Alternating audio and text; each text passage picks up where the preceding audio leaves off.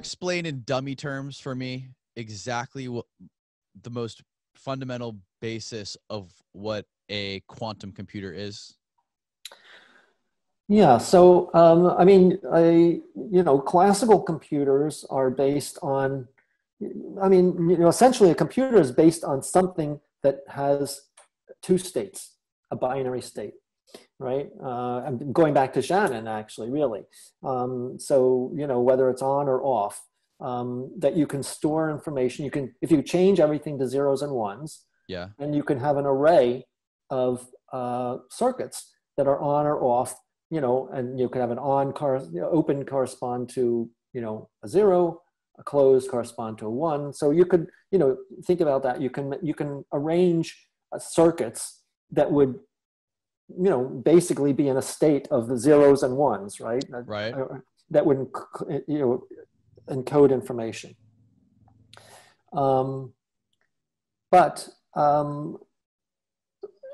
With what we know is that at the quantum level, quantum mechanical objects, they can exist in different states at the same time.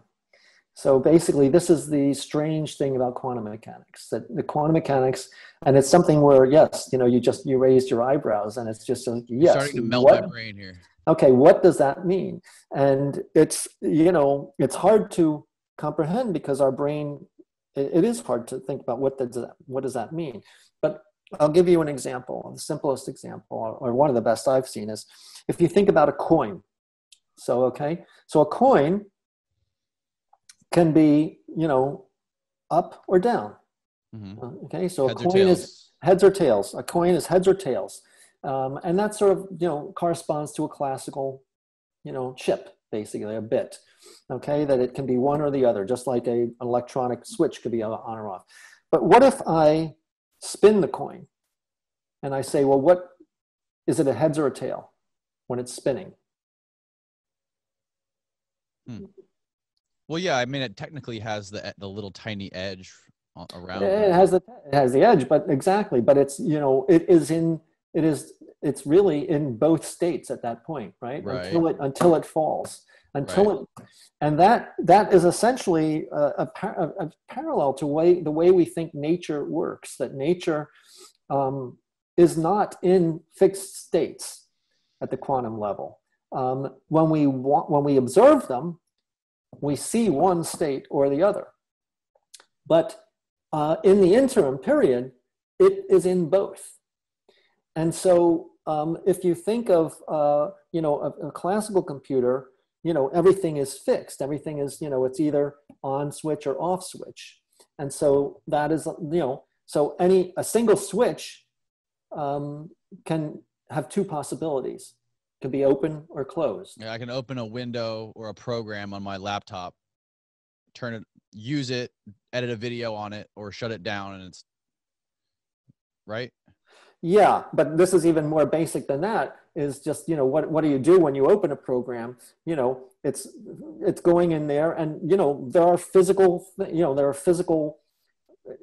electronics that are either the current is going through here where there's a one, or it's not going through here, or zero. Okay. And just think of everything as a sequence of zeros and ones, right? Just everything, every instruction, every piece of information. The color red is this is this. The letter A.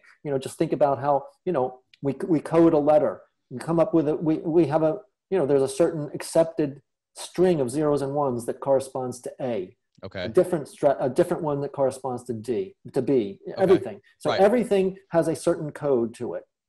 Okay. But in a computer, those zeros and ones, each one of them is a circuit, a switch that's on or off. Okay. Okay. And so each one of those switches is either just one or two things. But a quantum object, something that is actually behaving at a quantum mechanical level, a switch is much too big for quantum mechanics to be effect. It's a big thing. It's not just an atom. But an atom itself, or an electron or something like that, it's in a quantum mechanical state. It's like the spinning coin. And so it can be both at the same time. So, you know, unlike in a classical computer where a switch it's either open or closed. Okay.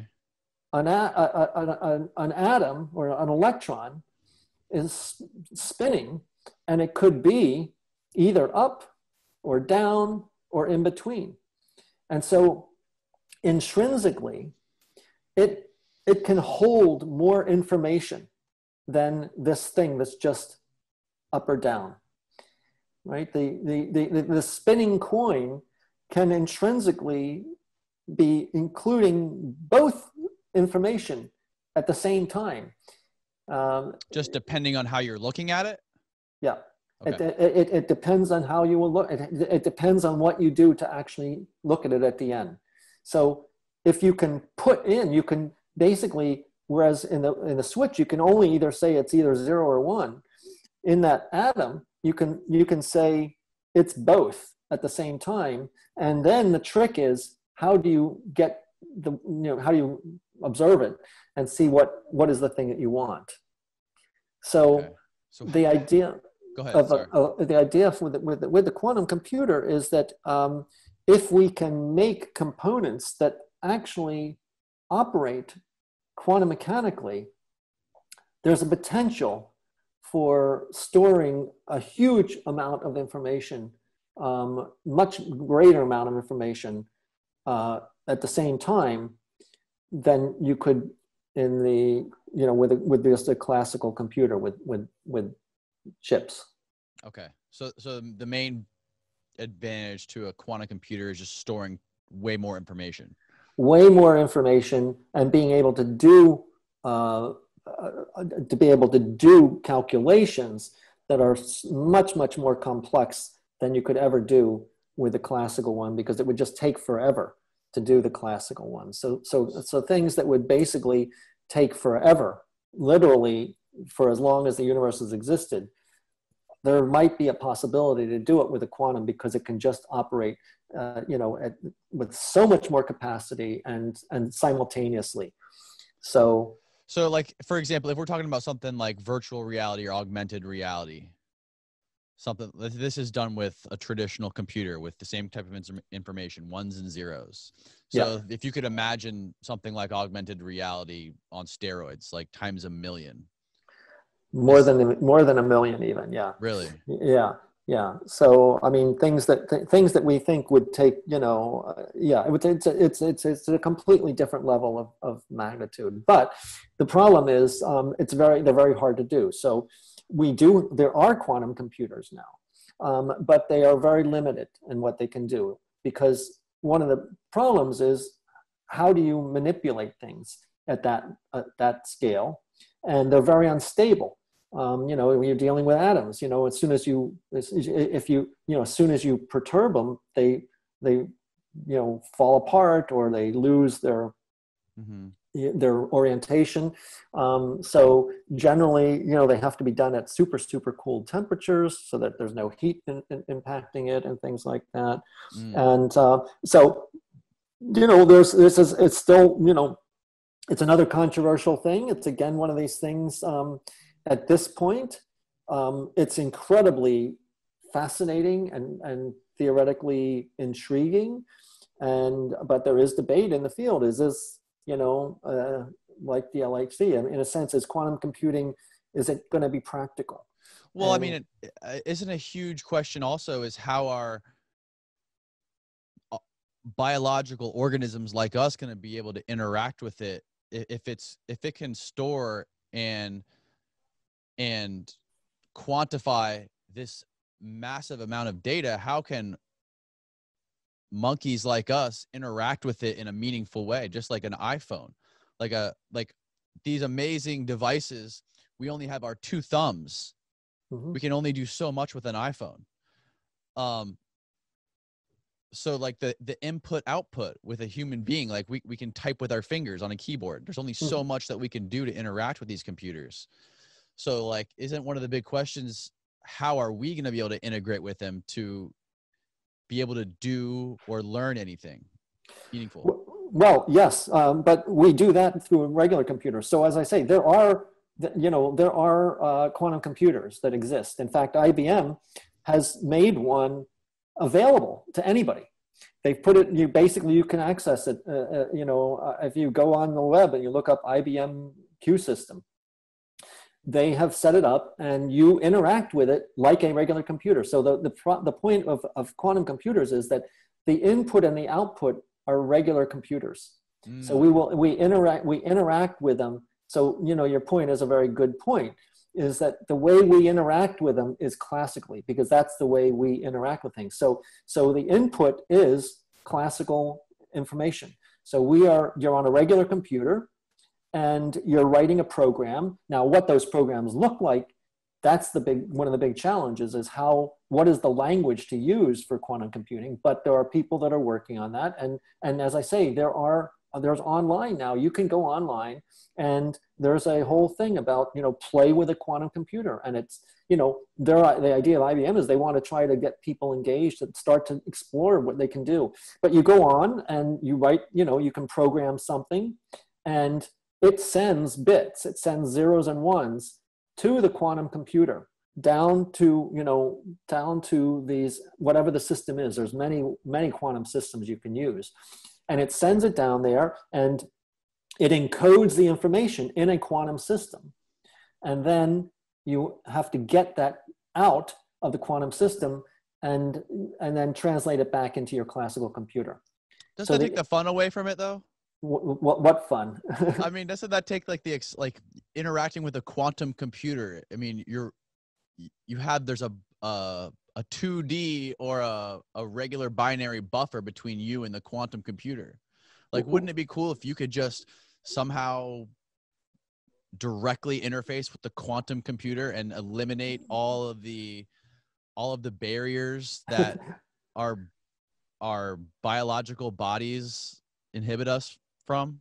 Well, it's not so much the biological bodies. Well, except that, look, we are entities that interact with our world through our senses. So at some level, you have to interact with physical things. The fact is, quantum, we can't possibly imagine, we don't have the ability to pick up an atom, right? Right. So at some level, you need something that actually interacts with the atom, and it's certainly nothing that we ever could do. We can't pick an atom up and move it. We can do it with a lot of devices, and they do.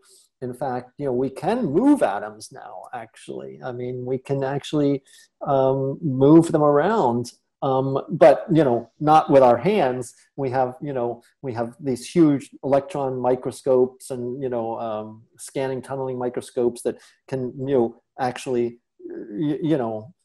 they're enormous machines to interact with something at a quantum level. So at some level, you have to have machines that are doing it. And,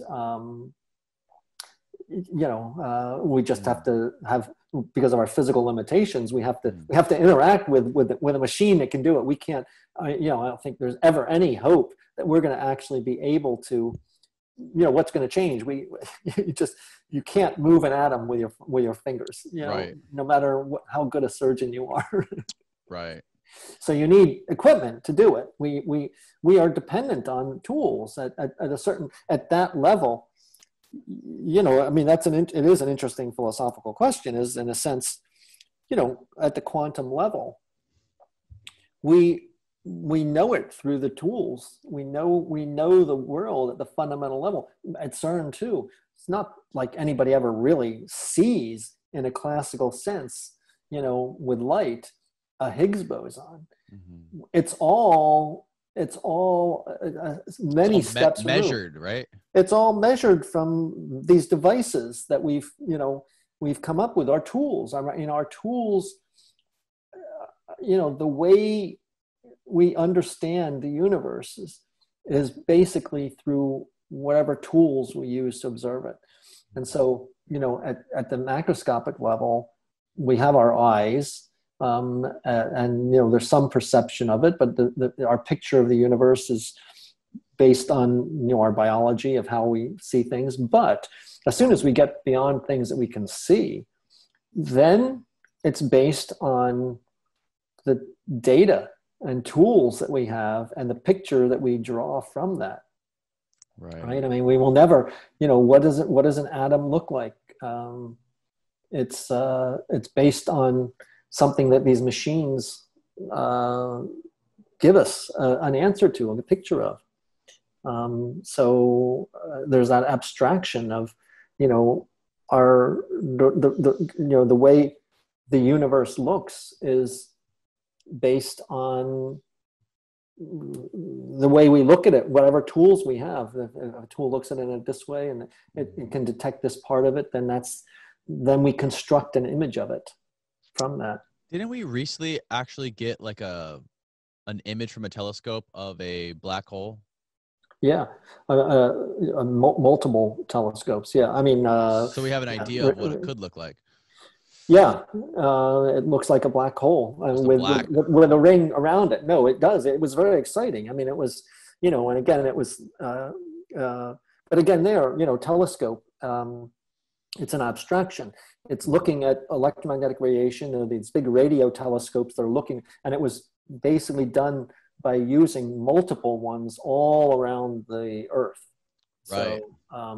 So yes, but it is true. And again, it's another example where we've created this image, but it's based on, these things that, look like radar dishes and, telescopes. I mean, they're gaining all this data, and then they combined it all, in very sophisticated ways to make a composite image of a black hole, which was, it's very exciting to actually see, what this looks like. And, the hope is that we can study it and study the, what happens around the perimeter and things like that. So, look, I mean, the idea of a black hole was initially just an anomaly. I mean, it was in Einstein's theory of general relativity that there was this problem that it predicted these things where everything blew up, basically. And for a long time, it just was regarded as a mathematical anomaly. And then, people began to think, well, actually, maybe can we study these things? Maybe it's not just something where the math falls apart. Maybe we can actually learn something about these mathematically. And eventually people did begin to figure things out about it. And now we think we predicted that they were existing, and now we've seen one, so first it was just, we could see that there was evidence of one, as I talked about before. You could see things rotating around something that was black, and it was so heavy that you had to think it might be a black hole. But now with this new thing the image that you've seen, you actually see it,